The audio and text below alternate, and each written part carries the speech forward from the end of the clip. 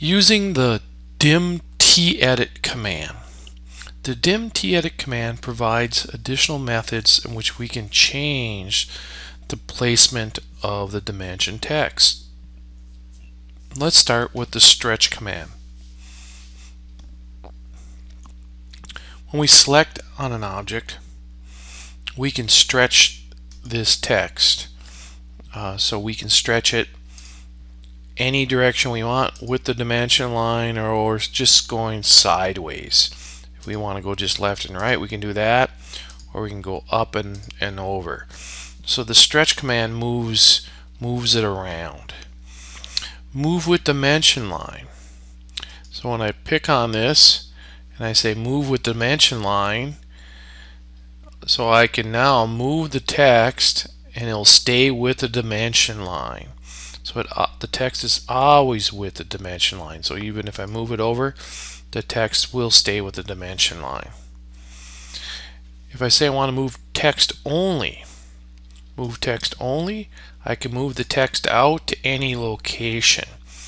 I'm not exactly fond of that for obvious reasons now. Why is that number way up there? I can move with a leader.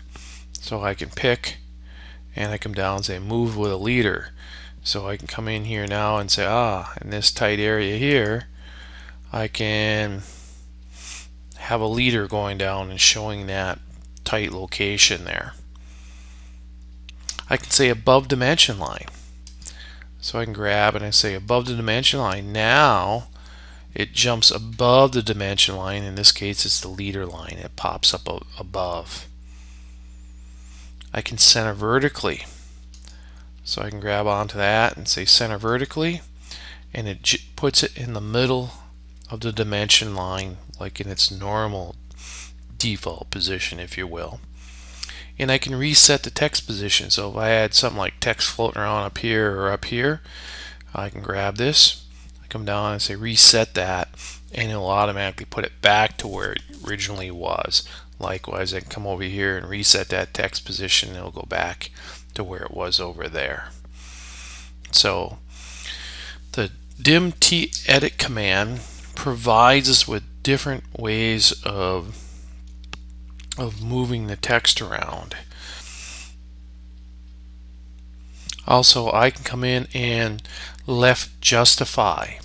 So I can pick on here, I can pick and it'll go to the left.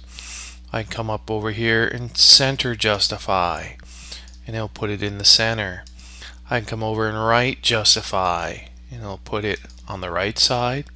And likewise, I can come over here and I can put it on a particular angle, and I can say I want it at 45 degrees, and it rotates at 45 degrees.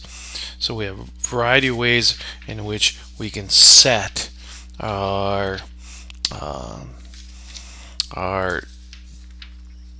DIMTEDIT command with some various justifications.